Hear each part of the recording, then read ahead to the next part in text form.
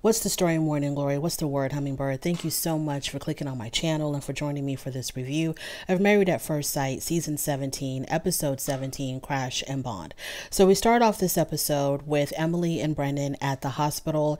We all know what happened last week, that Emily had crashed into a tree on her ATV and her injury was really bad. When we saw her this episode, it was a lot worse than what I thought it was.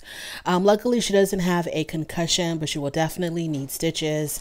And they say that Brennan told us that the tree branch went under her helmet, and that is what caused that really intense scar that started from her forehead and went all the way up to her scalp. Her hair was completely covered and matted in blood. This girl just has the worst luck with her hair on the show. First, it was very matted up when they went on their honeymoon to Cancun. Her hair got extremely matted up. They had to get a professional to come and try to, detangle it. And now she got into this horrible injury and her hair got really tangled up in the blood. Her hair was like completely covered in blood. It was that bad. It was a horrible accident.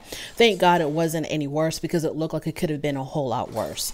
Brandon calls the rest of the cast who are back at the resort house, or at the retreat. I'm sorry, at the retreat house. And basically all he can talk to is Claire, Lauren, and Austin, because Becca is in bed sick. And Cameron, he's dealing with whatever he's dealing with his own medical condition. And so all we have is Claire, Lauren, and Austin. Michael and Chloe have not arrived yet. So he explains to them what happened. Of course, everybody was shocked, and they did get a chance to talk to Emily. So she was well enough to talk to them on the phone. And thank God, all we can say is thank God that, she survived this and it wasn't worse than what it was. Moving on from there, Chloe and Michael. So Chloe and Michael are getting ready for their trip to the retreat. And as they're packing up, Michael is wearing his skirt, and this is still very off-putting for Chloe. She's still not accustomed to seeing a man wearing a skirt. Now, what I will say is this, to me, the way him wearing the skirt and all, to me, it's not a big deal. It's not a big deal to me. I understand why a lot of other women might find it very disconcerting, but the way he was wearing the skirt, it didn't shock me. When you understand his personality and you know how he is, it doesn't shock me that he was wearing the skirt. It wasn't like he was wearing some dainty little, floral print type of skirt with pleats. It was just, to me, it really reminded me of like a Scottish kilt. I understand that a Scottish kilt has its own very specific meaning to the Scottish culture, but it reminded me of that. When you see a man wearing a Scottish kilt, you're not thinking, oh my God, what is he doing? What is he wearing? What is that? Why does he want to look like a woman? You don't think that. And so when I saw Michael with his skirt, I wasn't blown away. It didn't shock my, shock my nervous system to see him wearing this skirt. It was sort of, dare I say, a masculine type of skirt. You know what I'm saying? If there's such a thing. I know that sounds like an oxymoron. It was sort of it was a masculine color. It was a muted color. It wasn't pink. It wasn't fuchsia. It wasn't some type of floral design. It looked like it was really thick material. And plus he had on black leggings or black sweatpants on underneath. And we've seen musicians and celebrities and rock stars kind of dress kind of like this, where it just really fits his personality. That's all I can say. It fits his personality. I kind of understand who Michael is. I kind of get him. So to me, it wasn't a shock, but your girl Chloe wasn't having it. So Becca and Austin. Becca has the stomach flu, and so she's been laying up in bed, and Austin says, this really sucks because he wanted to put more effort into their physical connection. Here we go again with Austin talking about how he really wants them to work on their intimacy and he's really hoping that things work out for them physically. He says all of this stuff but delivers absolutely nothing. And I think this is what frustrates Becca more than anything, is that he'll build her up, or he'll build up this expectation of how he's going to do better and it's going to work out and they're going to be doing this and hanging off the chandeliers and it's going to be this really one magical, wonderful night. And then when the time comes to deliver, your boy is nowhere to be found. And so he uses her illness like, oh shucks, we really can't do anything because Becca is sick. But Austin, when she wasn't sick, y'all still weren't doing anything. Okay, so stop blaming your parents' cats or your grandparents' cats. Stop blaming her stomach flu, because when these things are not there, when she's healthy and there are no cats around, she's still like disappointed in you. So the fact that she has a stomach flu means absolutely nothing. And he goes on to say further, I just hope that we can grow our physical intimacy when she gets better. Okay, we're going to hold you to that. Moving on, back at the hospital, Emily and Brandon share a very, touching moment, I guess you could say. She's laying in her hospital bed with, all the blood in her hair, and he's sitting next to her and they're holding hands. And so it's like, they're sharing this moment. They're bonding over this tragedy. He says that the wound is so bad that she's going to have to get plastic surgery. That's what Brennan tells us. Brennan talks about how they overcame this tragedy together and how this really united them. And this shows that they're really meant to be in each other's lives. I'm not trying to downplay that. If that's how he feels, wonderful. But I don't understand, like, what else were you supposed to do? You are supposed to be there for her. If nothing else, she's your coworker. She's your close coworker, the one that you live with. So when she went through this, obviously you need to be there for her. And I don't understand why he made it such a big deal. Like, oh, we really made it through, and this just shows, I don't know what it shows, Brennan. You were doing what you were supposed to do. You don't deserve a kudos for that or a cookie for that. You were doing what you were supposed to do as a fellow human being by being by her side and being the one that's closest to her because y'all live together. Yes, you're doing exactly what you were supposed to do.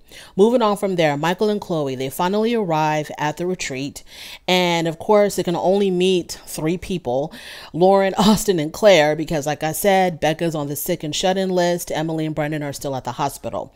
So at dinner, the only couple that is still together, because they all are having dinner, right? They're having dinner made by a private chef. The only couple at the dinner table that is, I guess you could say, that is still together, or that is together, is the newest couple, which is Michael and Chloe. We have Orion and Lauren, who are divorced. We have Claire by herself. We have, who else was there? I think that was it. That was it, y'all. So Michael asks everybody, how their journey has gone so far. And of course, Orion will always take the opportunity to talk about him and Lauren.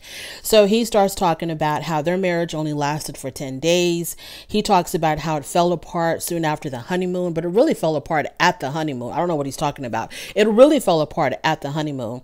And he said that there was like a lot of tension between them, but he's hoping to find a common ground with Lauren. And then after he was done with his little soliloquy, it was like dead silence because he was expecting Lauren to chime in and nobody was talking.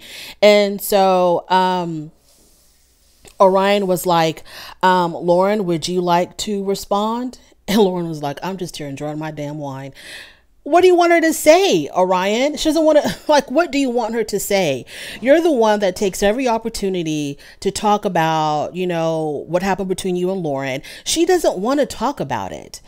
She's trying to move on. She's trying to move past this. You're the one that keeps on bringing up how, yeah, it didn't work out, but I'm still hoping that we can build this bridge. This bridge that you keep talking about, Orion, will never get built. Just forget about it. You're going to have to swim across that river. You're not walking across no damn bridge. She's not interested in building a damn bridge with you. Let it go and leave her the hell alone. And I felt like if she didn't want to say anything, she didn't have to say anything.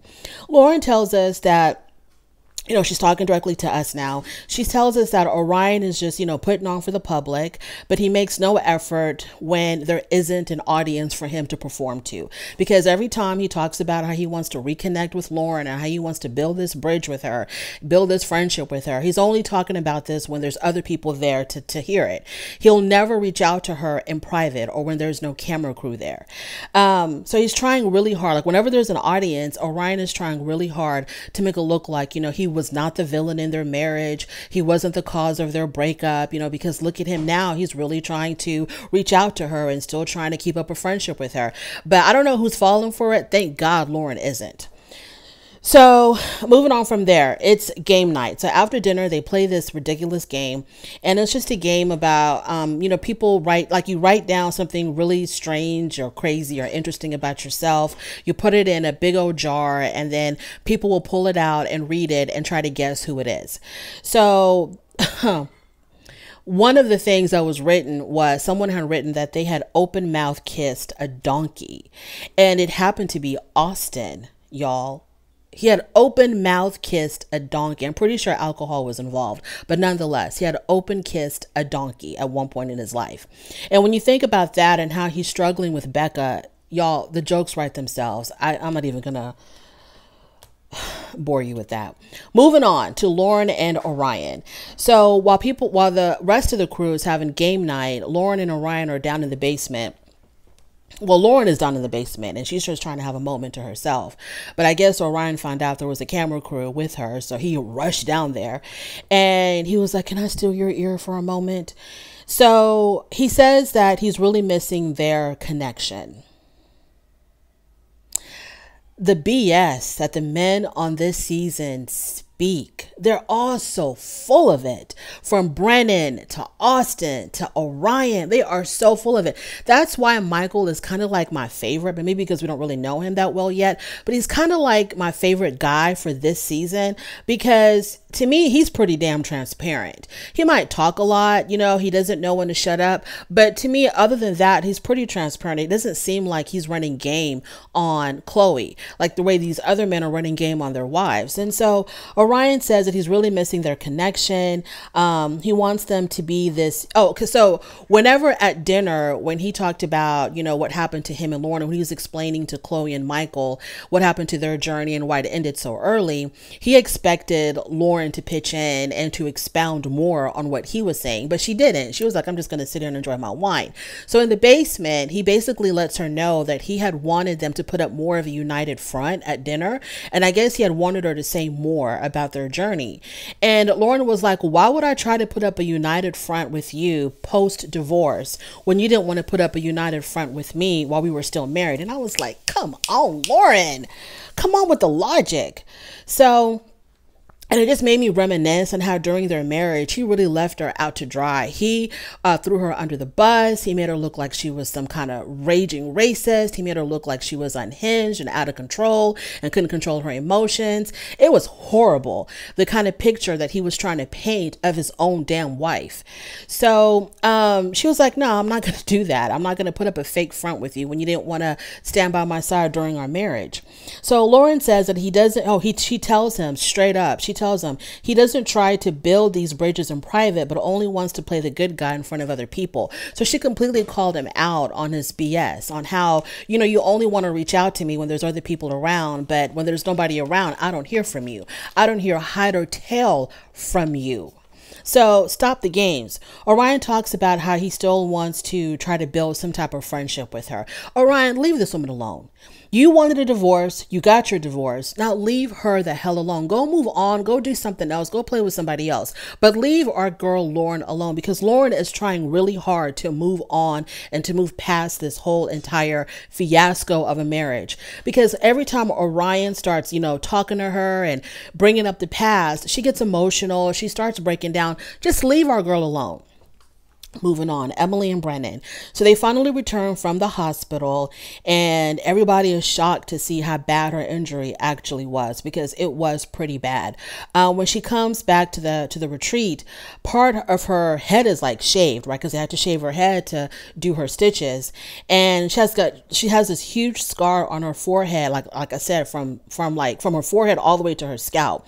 Her eye is also really swollen. One of her eyes is also pretty swollen. So Lauren noted how Emily is still able to put up this really sunny disposition because she was laughing with them, she was joking with them, and she was being her normal Emily self. Did I call her Lauren? I meant Emily. Emily is still being her normal Emily self. And so Lauren pointed that out. And I was wondering if Brennan took note of that, because remember Brennan at one point during their marriage, I think when they had gone out to dinner, just the two of them, he had told Emily that she was a negative person. And it was shocking to hear him say that, because she is the most positive person on this show, where he's always down in the dumps. He's always negative Nancy. And I was really upset that he said that to her. So even during this horrible tragedy where she's like physically in pain and almost, was like with an inch of losing her life probably, or having some type of horrible brain injury, because remember Sonny Bono, Cher's ex-husband, he was skiing in the mountains and he ran into a tree and he died. So luckily she had on a helmet and it wasn't worse for her. But through all of that, she's still able to joke around with these people and put up this really positive attitude. And I really need Brendan to see that. So Becca, she's still, in the bed sick. And she says that Austin slept in another room. Of course he did, because he doesn't want to catch whatever you have. He better have slept in another. This is like the only time that we approve of Austin sleeping in another room, because we don't want him catching her germs and, spreading it around to everybody else. So the next day, the guys are playing cards and the women are they're doing like a facial day. They're having facials, right? So Chloe tells the girls that Michael's feminine flair is making it a challenge for her to feel any kind of attraction for him. I don't know what else he's wearing, but from what I have seen, okay, it didn't blow my mind. It didn't shock me, like I said in the beginning. It's not like he's putting on blouses and slacks and skirts and wearing high heels and wearing makeup. And if he was doing that, that's his prerogative. There's nothing wrong with that. But I understand why she's, it's putting her off. I get it. But girl, it could have been a whole lot worse, right? So yes, he was wearing the skirt, but he wasn't wearing it with, pumps and carrying a clutch. It was just a skirt. Okay. He's trying to break down these gender barriers. If women can wear pants, why can't a man put on a skirt that's somewhat masculine looking? But anyways, I know I'm cut from a different cloth. I know a lot of people are not going to agree with me. People are going to come out and say, oh, but he's probably secretly gay or he's a cross-dresser. I don't see that in Michael at all. I don't see that in Michael. I think he just has a certain style. He's just one of those people that's got like a very extreme sense of style. So she tells the girls how it's really challenging for her. Down in the basement, wherever the guys are playing cards, Orion asks Brendan the question of the hour.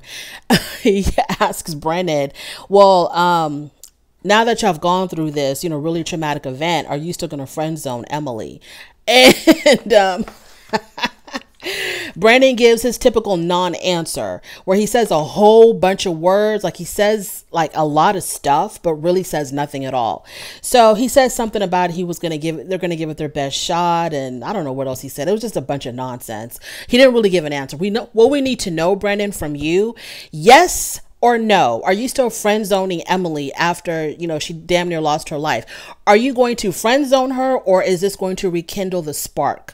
Or not even rekindle, but kindle it, I guess. Is it going to bring about some type of chemistry or spark between y'all? Do you see her in a different light? Do you feel like now that you kind of play like her hero and you're by her side the whole entire time, is this gonna, turn on some feelings in you for her? That's what we want to know. And just tell us yes or no.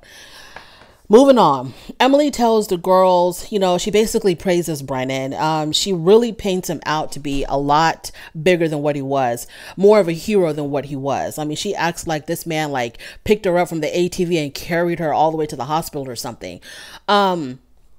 So she was like, oh, he was there by my side. And then she starts crying, you know, because she's just so overcome with emotion, because of the fact that Brennan, you know, was there by her side. Moving on from there. So later on, they have yoga. So after they do the yoga exercises, the yoga instructor asks the group, how do you show compassion in your marriage? And so Brandon speaks first, or they edit it to make it look like he spoke first. And he looks at Emily, who's sitting off on the side because she didn't really participate. He looks at Emily and he tells her that he shows compassion. He shows compassion by showing empathy and just really being there for her, etc., etc. And even though she was wearing her sunglasses, I can tell she was looking at him with such pride, and she was probably looking at him like, oh, that's my man. That's my man. Okay, we'll see how it all turns out at the end.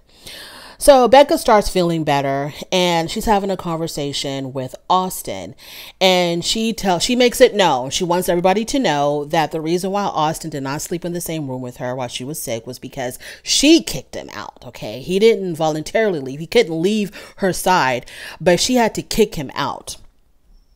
And so Austin, he starts making promises about working on their intimacy once again.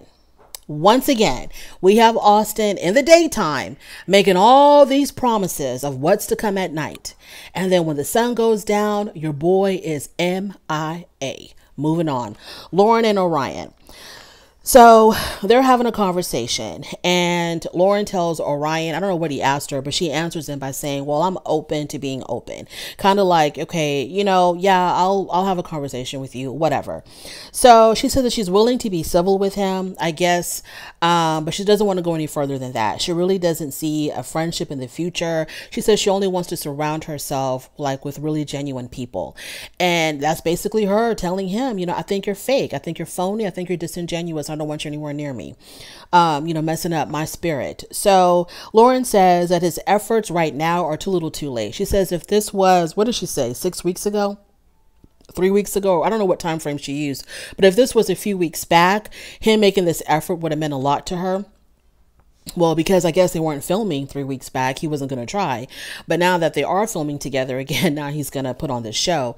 So she tells him, you know, if this was like, you know, a few weeks ago, your efforts would have meant more to me than they do now. But basically, you know, too little, too late. So then he asks her, well, is it okay if I check on you sometime? And she's like, let me reach out to you. Don't reach out to me. I'll reach out to you whenever I'm ready. So then it's time for Ninja Nation. So everybody, all of them go to this place called Ninja Nation, which is like an obstacle course type of place, like a playground or inside playground for adults where you can do rock climbing and all kinds of activities.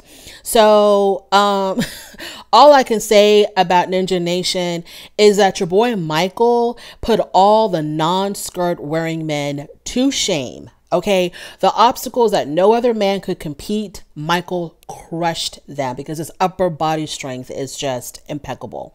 So as he's doing these challenges and he's hoisting himself up on these walls and swinging from these bars and whatever, just crushing the challenges. Your girl Chloe is like, okay, I see you. And Claire was even like, girl, that's your man's, because he really did a good job. So after they do all the obstacles and the challenges, they all sit together as a group, and Austin brings up how he needs to up his romance game, leading her on, giving her all of these expectations that he's not going to deliver. And it's like, okay, if you're going to talk about it, Austin, we're still waiting for you to be about it, because you're doing a lot of yap, and absolutely no action. And if you know you're not going to fulfill what you're saying, just stop saying it. You know, like I said before, your friend zone her, tell her I'm not interested, tell her I'm not attracted to you, tell her I'm not your type, tell her whatever you got to tell her, but stop telling her lies and stop leading her on. So now it's time for this bath scene between Chloe and Michael, because, you know, even though he crushed that challenge, he still has, you know, damn near 40-year-old bones. So he had to soak in the tub after his challenges. So Michael is in the tub soaking, and Chloe comes into the bathroom, and she sits on the edge of the bathtub, and At the same time, she's checking him out. And she talks about how, that both of them are having a conversation about, like, what do they think about the fact that a lot of these couples, their journey seems like it's, done. And they both pride themselves in the fact that they're really good communicators. All of these people were good communicators at one point, and look where they're at now. So it's not about even the communication. It's just about the chemistry. Is there chemistry between y'all or not? So she didn't mind. So as they're talking, of course, like I said, she was checking out his chesticles because, he's a pretty muscular guy. So moving on from there, Becca and Austin, they're having a conversation again because they do a lot. They do. If nothing else, Becca and Austin do a whole lot of talking. Somebody get them a podcast, a talk show or something, because these people, they do a lot of talking and not much else. So they're sitting on the couch and they're having this conversation again about their lack of intimacy. Becca calls him out on how he talks a lot about working on intimacy, but does nothing about it when it comes time, to actually show that he's working on intimacy. And I understand that she's probably even talking about actual like sex or intercourse. She's just talking about something beyond making out like y'all are, in high school. So he apologizes for not living up to her expectations. She starts crying. She gets really emotional. She says that she keeps waiting because there's this big buildup, because he's constantly telling her, oh, I'm going to do this and we're going to do that. He's constantly telling her he's going to work on it. And, he really wants it to work out between them in that area of their relationship. So he's building up this huge expectation, but then he gives her nothing. And she tells him that she keeps waiting and how it doesn't feel good to beg to be wanted. Now, one thing I can say about Becca, she's bold. She is bold because a lot of women would never ever show or admit or tell a man that they want them sexually if the man is clearly not showing any kind of sexual interest in them. Like, a lot of women just would not go there. It's like a lot of women would rather wait for the man to make the first move. And if he doesn't make the first move, oh, well, too bad, so sad. But Becca is like laying her heart out on the table. She's being so transparent. She's like exposing like the most sensitive part of her. And she's brave. That's all I can say. Now, if I was her good girlfriend, I would tell Becca, girl, don't you dare. Okay, you've already let him know what you want. Leave it at that. Don't you ever bring it up again. If he's not making the moves, he ain't making the moves, girl. You need to move on. Just don't ever make it look like you're begging him to want you. You're begging him to sleep with you. That's what I would tell her if I was her good girlfriend. And Becca, why aren't you having any FaceTime conversations with any females in your family, any friend? Like, what is going on? Everybody else is FaceTiming their friends and their relatives, except for you, Becca. You need to talk to your girlfriends. So she tells him that she just wants him to want her. And he was like, I do. I thought you believed me. And Becca says, I do want to believe you, which clearly tells us that she does not believe that he wants her. He's not giving her any signs whatsoever that he wants her, that he's interested in her physically. And she knows this, and he knows this. So why are we playing this game? Why are we playing this game? I don't get it. So the conversation, okay, so in my opinion, when I saw this scene, when I watched this scene, I felt like this conversation was taking place after they attempted something and it didn't work out. And now they're talking about it because I'm like, where's this conversation coming from? And earlier on in the day, remember when the sun was still up, he was making all these promises about how he was going to work harder on intimacy. And now here we are. And so I feel like they tried, but then it didn't work out. That's what I feel like. And, Austin, you're not the first groom or husband on Married at First Sight who wasn't physically interested or attracted to their wife. You're not the first. Okay. The only difference is the other husbands did not lead their wives on. That's exactly what you're doing. You're leading her on constantly every day. Well, I don't know how they edit it, but it seems like every single time there's a scene between the two of you, you're leading her on. You're making her think that you're going to make things happen, and then you don't. Just like when you had the candles, the fake candles all laid out in the room, and y'all were playing that, that sexy Q&A game, and then you kick the crew out, and nothing happened. And it's like, only you know what your body is capable of, Austin. Nobody else knows but you. So you know what your body is capable of. And if you know that you cannot deliver, stop starting things that you can't finish. So do whatever you got to do, honey. Say whatever you got to say, but stop feeding her lies. tell her I'm a virgin and I don't know what to do, so I'm uncomfortable. Oh, I'm too much into my religion and I don't feel comfortable doing this because I really don't know you. Or let's get to know each other better. Or I have a 6-month rule. Say whatever you want to say, but stop leading her on. I mean, I wish you would tell her the truth. We all prefer that you tell her the truth if you know what the truth is. Preferably. And you can tell her in a way, it's going to hurt her feelings, but her crying all the time is worse than you telling her once and for all. Let her cry it out and then let her make her decision after that. Moving on. Brendan. No, so hold on. We're still on Austin and Becca.